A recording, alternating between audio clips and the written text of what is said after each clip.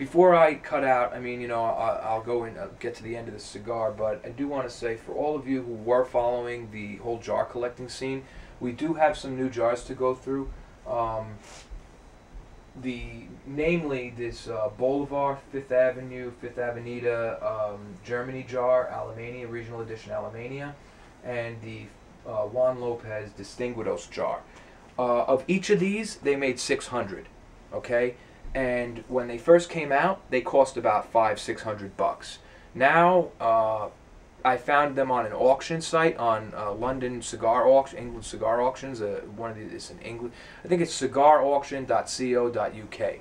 And the Juan Lopez jar went for something like 1,100 pounds, or was it like 1,100 pounds, or is it yeah. It went for the equivalent of about 1,400 to 1,500 US dollars, and the Bolivar jar did the same. And so for me, that was a real nice surprise. You know, I was like, yeah, because even though those jars are numbered low at 600, I was like, you know, those two regional editions are available in the boxes too. So it's not like the China Distinguidos where you can only get that cigar from the jar. But there you have it. And I think it's because of those auctions and because of people buying these jars at such high prices that they've decided, you know what, there's a lot of interest here. We can do some pretty cool things. And one thing even the Partagas travel retail jar, which used to sell for $4 and change, the P1s, that's the only place I can find this now. Is actually, I'm sorry, there's two places I can find it. One of them it sells for $848, double, and the other one it sells for over $1,000. Unfucking real. You know, unreal. And so I am very glad I bought these when I did. The La Gloria Cubana jar, that thing has auctioned previously for over $2,000 on Cigar One, and is also very hard to find, if you can find it. So I think they're a good investment. I think it's safe to say that in 20 years, and also, of course, remember, if you have one jar and it's full, and okay, that's great, but if you have a set of 20 of these things, forget it. So jars coming out now typically aren't $400 or $500 anymore. They're typically more like $800 to $1,000. The San Cristobal Torian jar, which has just come out, which they made 2,000 of, beautiful jar. His first jar, that's what I love. Every jar is so different. This one has an ashtray. You put the top on, and then the ashtray goes on the top. It makes it kind of look like a rook, like a castle. 25 big San Cristobal Torian cigars. This shape is available only in the jar, so it's kind of like the P1 jar. It's not a regional release. They came out with a couple of other jars recently, and these are big ones. One is the 20th anniversary Pacific Cigar Company jar. Gorgeous jar, absolutely beautiful. Does it contain any unique cigars? No, but what it does contain are some of the better releases from Pacific Cigar Company. It's an Asian release. It's an Asian region release. Not a regional cigar, but cigars from the Asian region. And it contains, I think, 4 of 5 different kinds of Robustos. 20 cigars total. Cohiba, Cohiba Robusto, Partagas D4, Hoya de Monterrey, Epicure No. 2, and then a Quai d'Orsay regional edition and a Por Larrañaga regional edition. So it's a nice little group of cigars. One thing I'm wondering though is it going to be wise to age that many different brands in such close proximity to each other? Remember, aging in a jar is different than aging in an open humidor, you know? I don't think it's really going to be good for an overall flavor profile to have a bunch of Cohiba Robustos sitting with something as mild as a Por Larrañaga for however many years. But whether or not you choose to take the cigars in or out, they only made 1,000 of them, I think 1,050, and those are going for about $1,500 to $1,700, and they're very hard to find.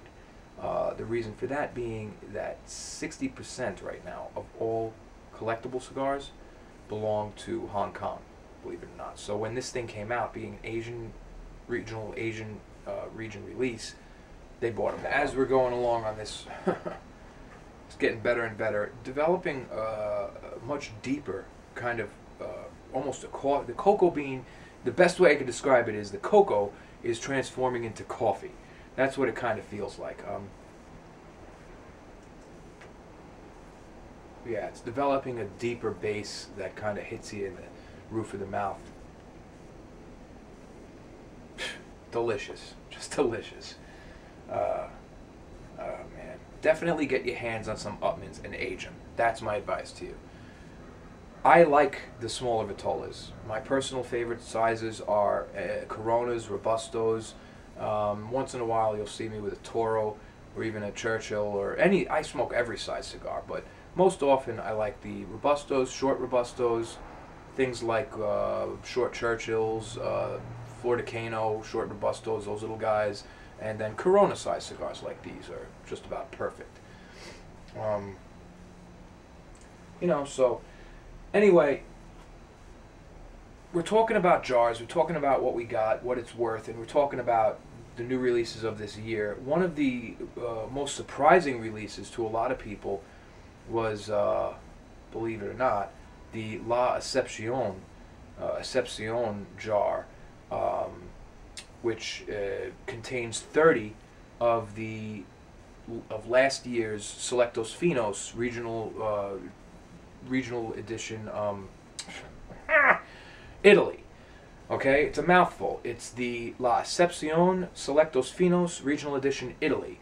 And they made a bunch of these last year. It was and it was wonderful. Basically, they brought back an extinct brand. They had such good fortune when they did this with Flordicano, when they brought in the Reinos Unidos edition short Robustos, that they decided, you know what, let's do another type of thing like this. And they did it for Italy. And basically, the Selectos Finos was a Lancero-sized cigar, very strong, powerful, kind of reminiscent of the Cohibas Lanceros to me. Great cigar, great cigar. You could still get boxes here and there on certain sites for about $500 to $600. However, the jar that they came out with is going online now for, get ready, $1,700. What? Hold on. I could get a box of 25 for $500 to $600, but a jar of 30 is $1,700? Yeah. And why? Well, because they know how to grab the collectors by the nutsack and twist real hard. And how do they do that? Well, first, they make a very low number. Only 200 of these jars were made. That's it. 200. And the truth is that they weren't supposed to cost that much. The original idea when they first came out was that if you buy 2 boxes, and I forget, like, I don't know exactly where they were selling this. It's somewhere in Italy. But buy 2 boxes of Selectos Finos, that's 50 cigars, that's about $1,900 to $1,000, and you get a jar for an extra $100. So the jar, therefore, is worth $100. Anyway, after that, they sold out immediately, and there was one site that I found, an Italian pipe site, that was selling this jar for about 400 to 500, I forget, it's like 465 euros, something like that. Didn't include the 2 boxes. It was one jar full of 30 Selectos Finos, and it was, okay, about 500 euros. That's about, I guess, 750, 800 US dollars. And, but much better deal than what you can get it for now. In fact, you cannot find this jar anywhere. I had my fingers on it from the La Casa del Habano Belgium site in Knock, Germany. And I sent an email telling the guy, please hold this for me. He sent an email back, will do. It was like a Sunday. Once I get back tomorrow, I'll put it aside. That night, somebody swooped in and bought. To make matters worse, there were 2 jars on that site that the guy was going to hold. That and the Pacific jar, bought them both. So now, I finally found another La Excepcion jar. The Pacific jar I can't fucking find anywhere. Funny, because they made 1,000 of those and only 200 Excepcion jars. And I found an Excepcion jar on a website from England. We all know the English sites, they don't ship. Anyway, but because of a lot of different things, I hopefully, fingers crossed, the transaction is supposed to go through tomorrow. So, did I just spend $1,700 on a jar full of cigars that's worth about $600? Yeah. Am I absolutely fucking insane? Yeah. But what I'm hoping is more that I don't think this particular one, being that there's 200 of them, it might climb a little in value, full and everything, mint with the box, but I don't think it's ever going to be worth a hell of a lot more than 1700 until the cigars get to be like 10, 15 years old. However, I do believe that, like I always say, as a whole, because I'm not selling this jar, that jar, as a whole, the La Excepcion jar will be a big staple in the overall value of the collection. You know, when you look at the collection, say, oh, you have this, you have that, you have that. But, you know, there's 5,000 of those made, 5,000 of those made. Even though they're worth this amount of money, the rarity of the collection goes up with each more rare piece you add to it. So, adding a La Excepcion jar is going to be like almost like another crown jewel to me, like the La Gloria Cubana jar. You know, nothing will ever beat that La Gloria Cubana jar because it's the first ever, and for a long time was the only Cuban regional release.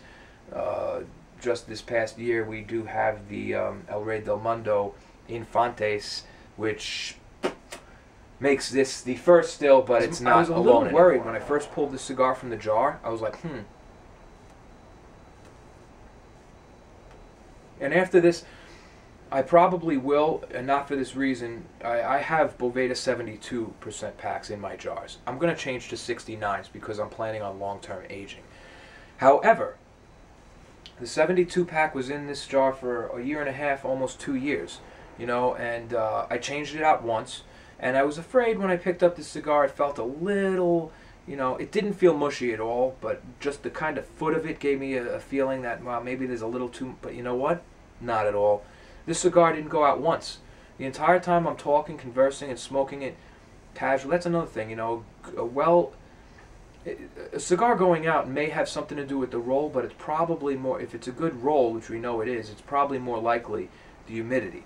You know, so if your cigar, if you can't talk for 5 minutes and your cigar keeps going out, then they're too new. And we'll finish it up, you know, and we'll give some final notes on it. And then sooner than later, we will go and smoke the newer, produced just this year, well, end of 2013, Magnum 46 cigar, and see how it holds up to a 7-year-old Magnum 46. All right.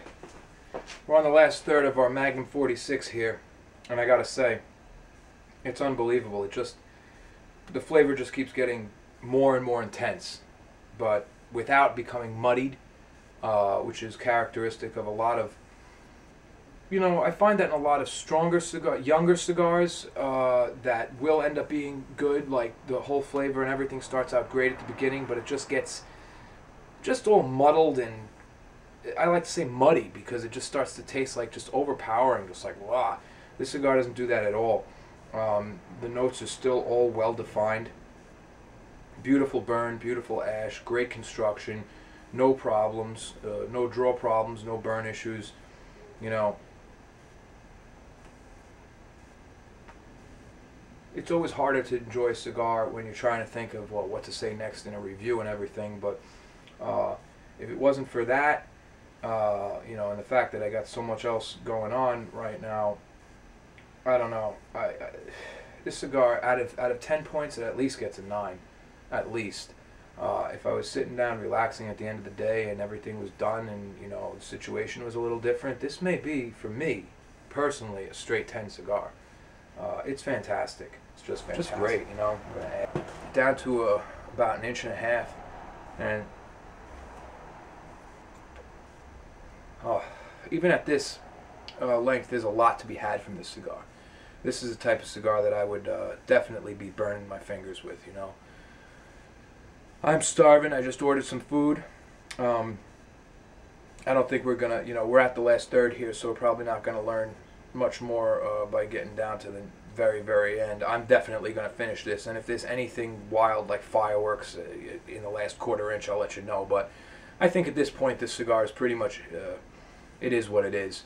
And what it is fantastic. I highly recommend, if you can get your hands on any Magnum 46s from between 2007 and 8, go for it. If you can't, which you're probably going to have a hard time doing that, get yourself a new box and sit on them. sit on them. And they're not expensive. Magnum 46 is not an expensive cigar. I think a box of 25 shouldn't run you much more than 200. You may be able to find it right around there, or like, you know, a little under at some places, but it probably costs $2.25 at most appropriate sites at an appropriate price. Between, let's just say, between $2 and $2.50, depending on where you go. Like I said, definitely a 9.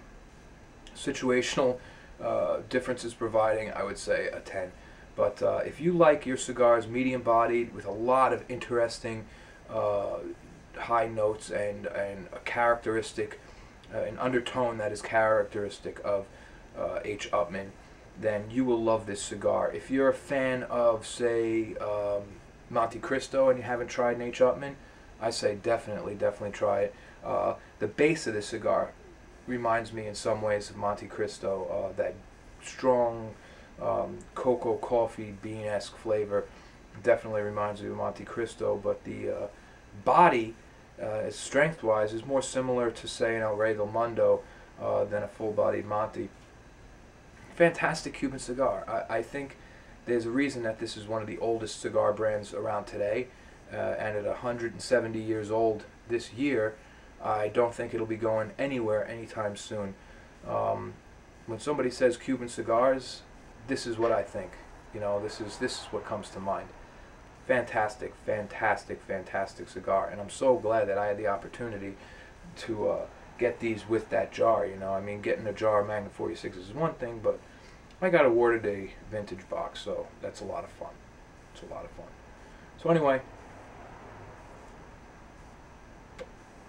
I'm DrJoe, and this is the DrJoe Show. Welcome back.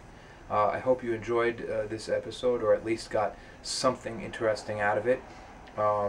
We talked about a lot of different things, and some of those things will be going into further detail in the episodes to come. Look for me soon, doing another cigar review, and we will be getting some jars in, so look for that. Hey, thanks a lot for watching, and you know, if you like me at all, like my videos at all, or have any questions, you know, subscribe and email. That's what I love. I will answer your emails. I'll do my best. I know I haven't been able to answer them all in the past, over the past year, but I tried to get to a few, and thanks for watching. You know, it means a lot. Keep on smoking, buddy.